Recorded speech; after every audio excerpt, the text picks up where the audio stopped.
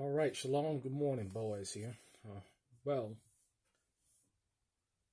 looking out into the world and seeing what's going on, and apparently it seems as though we've gone from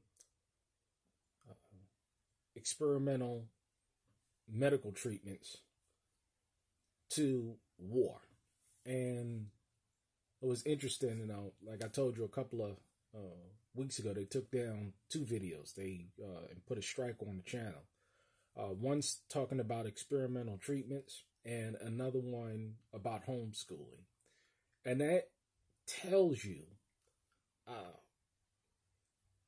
exactly what's going on. Because, see, if something is the truth, then you shouldn't have any problem voicing your perspective or opinion on that matter.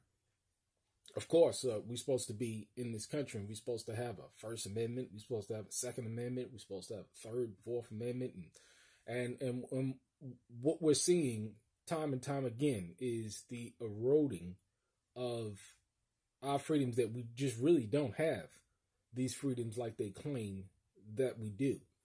And now all of these things have gone away in terms of experimental treatments. Now we're into war. And what we're seeing with this global economy is how something that can be going on the other side of this planet can affect you right here. A lot of people don't realize the importance of imports, because we've become more and more dependent on other countries in order to feed ourselves, in order to clothe ourselves, in order to drive our cars, so forth and so on. And this interdependence, and it's not a good interdependence. No, this foreign dependence, I'm not even going to call it interdependence, I'm calling it foreign dependence, is creeping up, and it's going to devastate the average American, as it has been doing right now. Many people have seen this coming years ago, and we've shouted, we've warned, we've given living examples. We've done all of these things, and YouTubers have done all of these things, and the vast majority of people have gone on like nothing is going on, that everything is fine, and they are adjusting to their new levels of tyranny. Because they could afford $2 a gallon gas. They can afford $2.50 a gallon gas. But will they be able to afford $4 a gallon gas? $5 a gallon gas? $6 a gallon gas? And now it's hitting people in the face. And people are going to be put in compromising situations where, hey, when that belly start hitting that spine, what are you going to do to provide for you and your family? And this is why we say get out the city. Be in an environment where you can be self-sufficient, because, it's amazing when I go out of this particular little small homestead that I'm on, a modest little 5.9 acres, and I drive out around and I see other properties fenced off. I see greenhouses. I see sheep and goats running around. I see cattle running around. I see local businesses or people that have businesses on their land. I see an environment that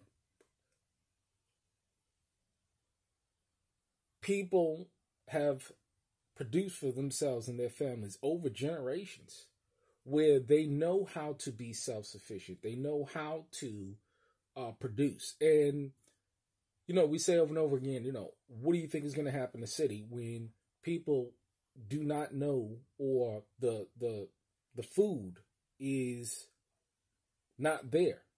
It's predicted, I think past the year, he predicted that there's going to be food on the shelves. But the problem is that there's not going to be people that's going to be able to afford that food on the shelves. Just like gas, I firmly believe that there's always going to be gas at the pump. The key is that the average American is not going to be able to afford that gas at the pump. See, when rich people, they go, it doesn't matter to them, $5 a gallon gas. It's such a small percentage of their total income. But you and I, it has an effect. And this is why I say over and over and over again to develop a local economy. It's good to have internet commerce and all of that stuff, but you see how this stuff is getting shut down.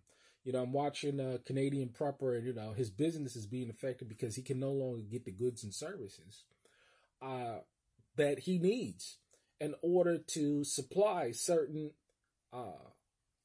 products that are in high demand, particularly from Russia. He had to cancel all those orders. That affects his business. Interesting, I sell sheep. I sell, grow organic sheep. And in the past, I wasn't able to box it up in a, you can ship meat, you can ship meat via the United States Postal Service. And the last time I got, a brother said, hey, I want to, buy a sheep. And I said, fine. And I went and looked at the prices to ship a package of frozen lamb that I got processed. And I probably got 8 more out in the field that I got to get processed over before fall to get them fattened up first. But the price was just so prohibitive. It was like $90, $100 just to ship. And I'm like, wow. And people think that these prices are going to go down. People think that these prices are going to adjust. No. The price of everything is going up. Wood is going up. Gas is going up. Tools are going up. Food is going up. And the only way to deal with this thing effectively, this situation effectively, is making sure that you are decreasing your expenses and increasing your income. By the summer, my income, my expenses will be the lowest that they've ever been in my entire life. You're talking about $500 under. I mean, that's just phenomenal. And the reason why I'm able to do that is 2 things. First, I am a fiscally responsible man. And number 2, I have a wife that knows how to deal with the finances effectively. Being that, we're not going out and we're spending frivolously. We're not wasting money.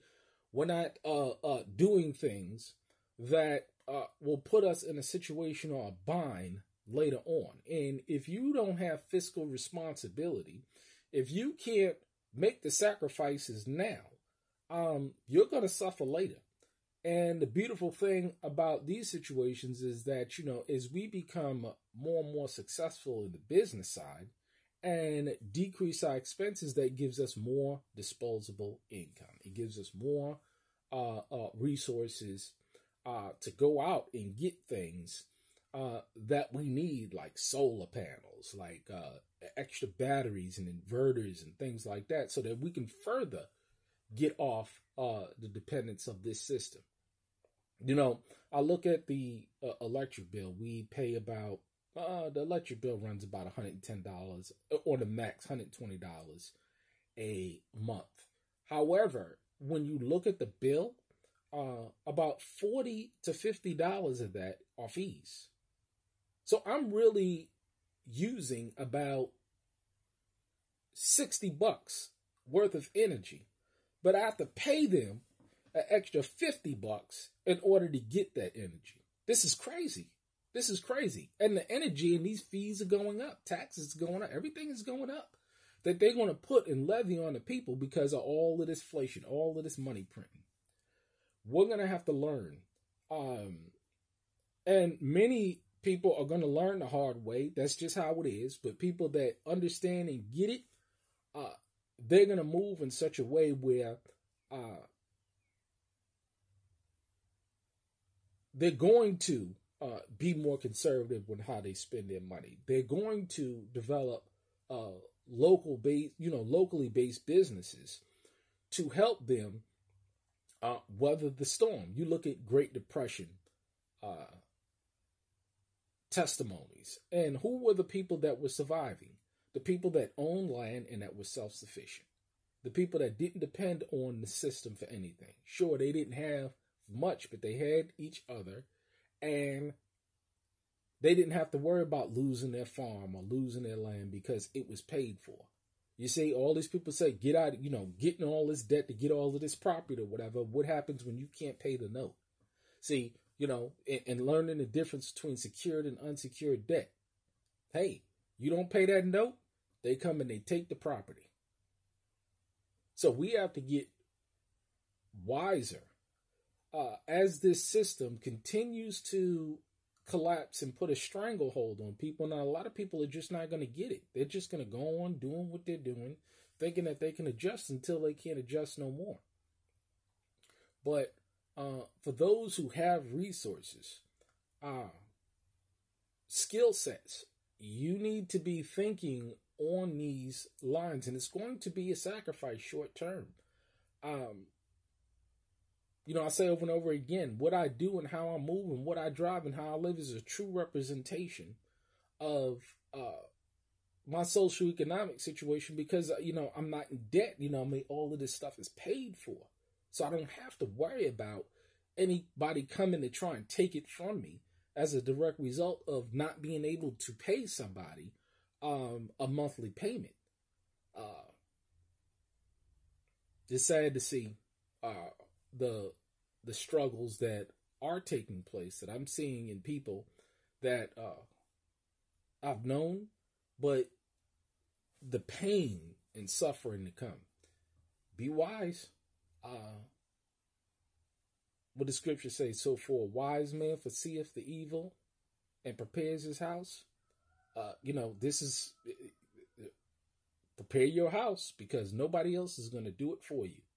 And you don't want to be in a situation where you're dependent on government for your livelihood. Because, see, when you're dependent like that, you have to go with the flow. You have to do as you're told. And a lot of people are going to go that way because that's how they live their lives. No, but that's not how I live mine.